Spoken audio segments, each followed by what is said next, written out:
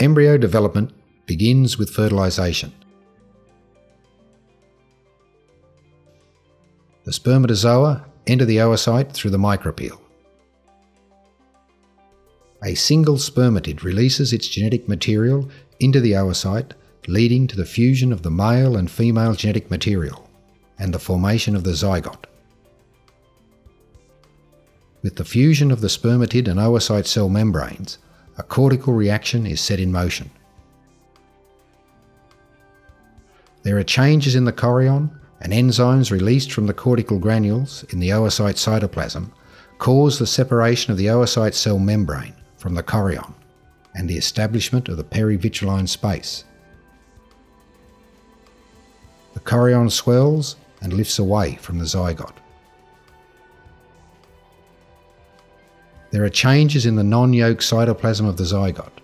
The wave of calcium release accompanying the cortical reaction causes actin microfilaments to squeeze the non-yolk cytoplasm towards one extremity of the zygote. The non-yolk cytoplasm streams to what will be the animal pole. Opposite the animal pole is the vegetal pole. The accumulation of non-yolk cytoplasm at the animal pole forms the blastodisc, and its formation changes the shape of the zygote from spherical to pear-shaped. Cell division begins very soon after the formation of the zygote. Remember, there is a difference between cleavage in mammalian embryos and cleavage in fish embryos. Here is a short reminder of the cleavage process in mammals. In contrast to the eggs of fish, birds and reptiles, mammalian eggs contain a relatively small amount of yolk, and the zygote engages in holoblastic cleavage. The whole embryo divides to produce two separate cells. These two blastomeres divide to produce four separate cells, and so on. All this occurs within the zona pellucida, so there is a compaction of the cells to produce a morilla before the blastular period begins. Zebrafish eggs contain a large amount of yolk, and so do not engage in holoblastic cleavage, but rather perform meriblastic cleavage. That is to say, cell division is confined to the non-yolk cytoplasm of the blastodisc. The first cell division occurs in the vertical plane of the blastodisc to produce two blastomeres at the animal pole that are incompletely separated from the yolk. The 6 cell divisions of the cleavage stage occur regularly at about 15-minute intervals and synchronously. The first 5 divisions occur in the vertical plane and in regular orientation. If we look at the embryo with a view from the animal pole, we see that the second division occurs at right angles to the plane of the first division to create 4 blastomeres that are incompletely cleaved from the yolk. The third division occurs along 2 planes at right angle to the second and parallel to the first division to create 8 incompletely cleaved blastomeres at the animal pole. So now the animal pole contains a 2x4 array of blastomeres. The fourth cleavage division occurs in 2 planes at right angle to the third and parallel to the second to produce a 4x4 array of cells. For the first time, some cells are completely cleaved from the other cells. The complete cells are the 4 most central blastomeres.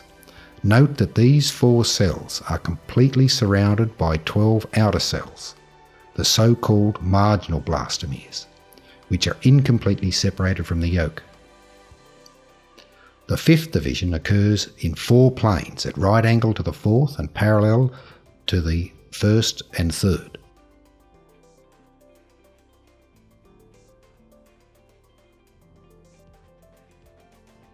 Seen from the face view, the 32 cells may appear as 2 tiers of cells because of the curvature of the blastodisc, but these cells are still a single 4x8 array of cells.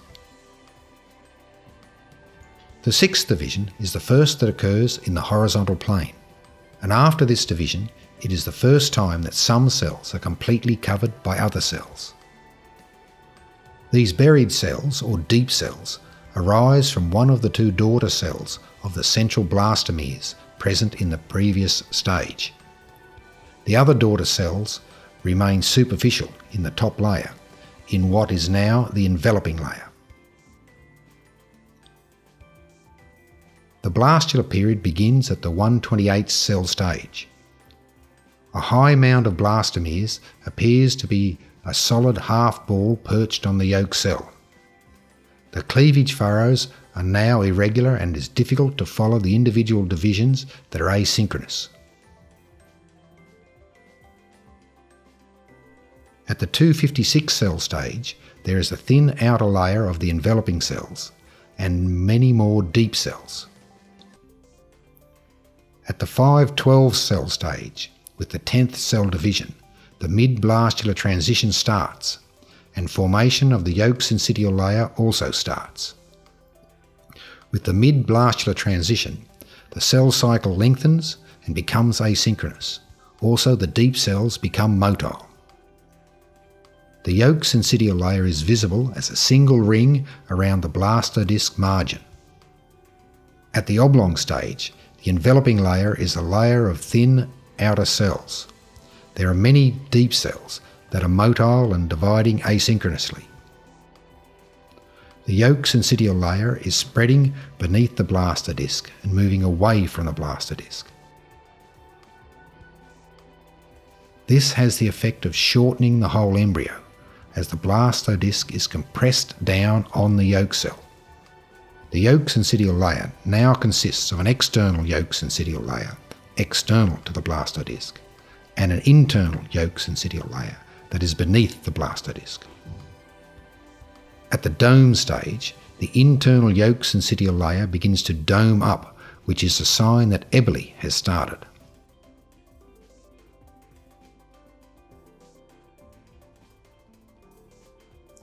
Emboli is the process by which the yolk syncytial layer moves towards the vegetal pole and takes with it the blastoderm so that the blastoderm spreads over the yolk cell. The development of the embryo is described by its percent emboli. The gastrular period commences at about 50% emboli. In the gastrular period, the cell movement processes of involution, convergent and extension dominate.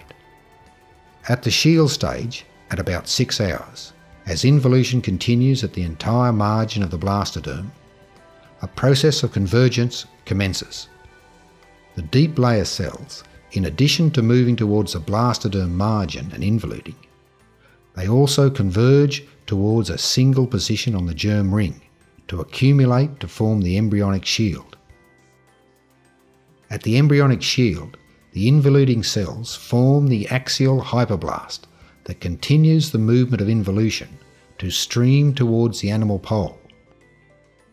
At 90% emboli, the axial blastoderm thickens on the dorsal side rather than the ventral. At 100% emboli, the bud stage, at about 10 hours, the gastrular period is defined as ended when the emboli is complete and the tail bud has formed.